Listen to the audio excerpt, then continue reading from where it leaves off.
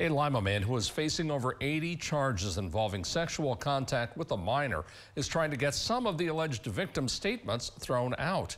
Matthew Smith's lawyer is asking the judge to toss statements 3 young female victims made to forensic interviewers that work for Nationwide Children's Hospital in Columbus. He argues that since detectives from the Lima Police Department did not conduct the interviews themselves, those statements can't be used in Smith's trial.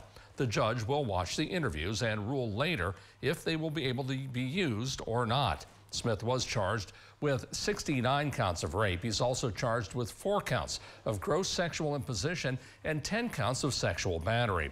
According to the indictment, the victims' ages range from 8 years old to 13 years old at the time of the alleged sexual assaults, which started in May of 2019 to September of 2020.